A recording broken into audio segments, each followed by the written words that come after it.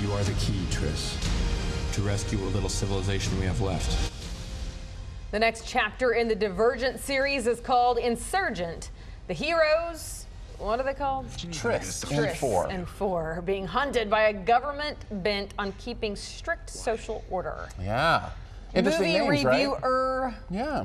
extraordinaire, Aaron Dicer. Appreciate it. Yeah, Triss and Four, kind of the main characters in this. And this world is interesting. Just like those names are interesting names, this is a really interesting world that they've got going. I was going to go with Triss, but you know. You got it, in the Divergent series. And you know what? This is one of those movies I walk out going, you know, that was probably better than it had any right to be. You know, like I enjoyed it more than I thought I would, had a decent enough time, and I felt kind of the same way about the first one. It does fall a lot into kind of the same, you know, falls that a lot of those young adult novel things fall into.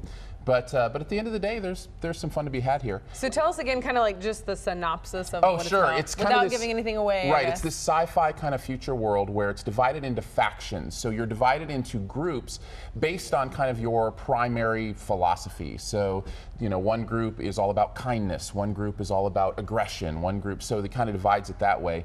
And then what happens when people don't fall into those easily divided categories? So you can kind of see there's some deeper themes that could be there as well in that way. I think one of the reasons this movie succeeds, I want to touch on the acting a little bit, because Shailene Woodley stars in this. She is kind of becoming like the next version of like Jennifer Lawrence, where she, you know, who started in the Hunger Games and, you know, turned out to be this amazing actress. I think Shailene is really, really good, and she shows it here, so I think that's good. Plus, it's got Miles Teller in it, who you may remember from Whiplash this last Oscar season, and he's kind of one of those stars that's rising up as well. I should probably know who that is. Yeah, he's been in a few things, and he's one of those people who, if you don't know now, you probably will in 5 years. Like, you can just feel like his career, name in your brain. Exactly, his career is kind of moving that way. Okay, so people have been a fan of the series, I suppose. Yeah, and it's one of those that if you are a fan of the series, of course you're going to really like it. But I should also say, if you don't know the series and you haven't seen the first movie, you will be lost in this one. You need to have that point of reference from the first movie to really enjoy this one, in my opinion. Okay, so give us best, worst, and final grade. Absolutely. Best thing, I said the acting, the rising stars. You know, I mentioned Shailene Woodley and Miles Teller. Worst thing, I said soap opera effect, and I didn't get into that too much, but it's just kind of sappy and schmaltzy in a lot of ways, which a lot of these kind of young adult fiction novels tend to go into, and so there's that. Overall, still pretty good. I said about a B-. Okay, B-. Number 2, in The Gunman, Sean Penn plays a sniper on a team of mercenaries.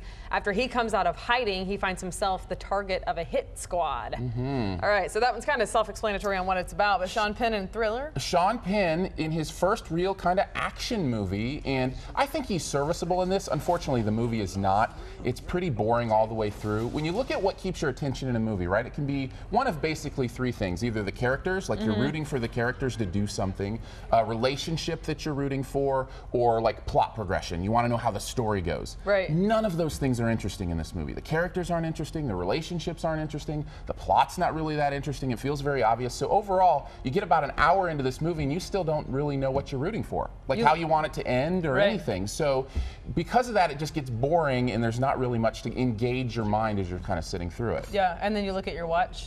A lot. Yeah, this is one of those, you know, check the time, see how much longer you have to put up with it kind of movies. All right, so best, worst, and final grade, which I think you just explained. Pretty well, I think. Best thing, I did say creative action. There are some moments of the action scenes that are interesting and feel a little fresh.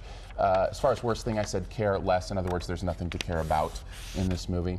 And then overall, I said a C-. A little worse than average. Yep. Okay, so last week we told you about Aaron's blue shirt. Remember, we were like voting blue shirt or not. We get a lot of, you know, feedback on that blue shirt. It's really interesting. It's and one the of results are in, I guess? Well, we're going through the end of the month, but yeah, people are voting on Team Blue. They like the blue shirt. Really? Like 92% of the poll. And I think a lot of that has to do with people saying, you know what, you be you. You just kind of do your thing, and you know, that it's not that big of a deal to them. So it was really surprising to me, because I thought, you know, it'd be one of those things, because it's one of those comments that I get that people would be like, you know, let's change it up, let's try something new. So. Right. I get that a lot, just so you know. I know, and that's but sometimes you hear from the vocal minority. Yeah, and I think that has a lot to do with it. And you know what I love about this? In general, that's a good life lesson. I love that is the majority. The majority is saying, you know what, you just do you. And that's not, necessarily why we're tuning in anyway. So, and I think it's a good reminder for you and for others as well that that minority you hear that's, kind of picking at appearance and those kind of things is a minority. It's not necessarily what the majority of people are, kind of thinking about. So I think it's a good kind of awareness of kind of thinking. Well, think twice before advice is what I like to say. Philosopher Aaron Dicer this thank morning. you. Yeah, sort of. Okay, so you can still go vote, and then he's gonna go buy your vote. So whatever, That's true. Sometime in April, decide. if Team New does win, I'll switch it up, for at least a week. If Team Blue wins, who knows? Maybe we'll all wear black and blue for that week. Right. That'd be a lot of fun. Okay. All right. So through what? What's the last day of the month? End of the month. March. Yeah, it's next week. It's like a week from now. Okay, Next Monday. Cool. Okay. Thanks, Aaron Dicer. We will be back one last time with Brandon. Stay with us.